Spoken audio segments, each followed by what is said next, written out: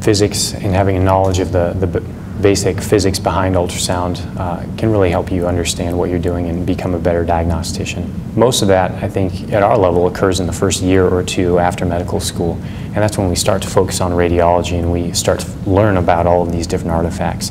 Trying to wrap your head around why they happen and what they mean can be really beneficial. Like we talked about earlier with the simple cyst, just as an example, figuring out what those artifacts mean and what the physics behind the changes in speed as it goes from a solid to a fluid. What that means for what your image should look like, I think, can be a big part of it. It's something that I think later on in our careers a lot of radiologists take for granted because we spend a couple of really intensive years learning the physics underlying how we interpret these images, and once we understand that physics it becomes a little bit more ingrained into, we know what to look for, and if it's not there we already know why or what to look for next. But especially early in radiology residency, learning physics is a very big part of our training, not only just looking at images and learning how to interpret them, but learning why they look like they do and how that may give us more information about what's going on in that image. Probably my best advice and something that helps me continue to enjoy learning in my career is just staying curious.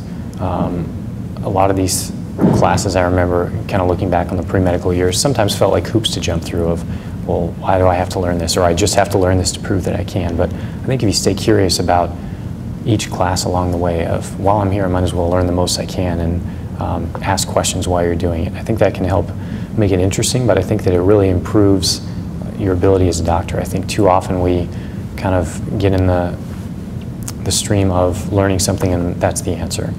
And I think that physics is a great example of that. A lot of the time, yeah, there is an answer. You know, it's not, oh, I think the force was 13 joules. Well, your math was wrong. It was 17. That's not really something that you're going to question and stay curious about. But there are certainly areas of physics, just like there are areas of medicine where things are changing, and things that we thought 100 years ago were solid fact that was never going to change have been shown to be absolutely false.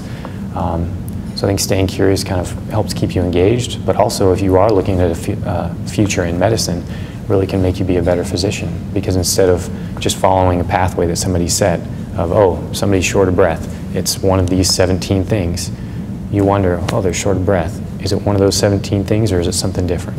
And just kind of keep asking questions of what do we know and why do we know it, and hopefully that will help you enjoy what you're doing, but also maybe make some new discoveries and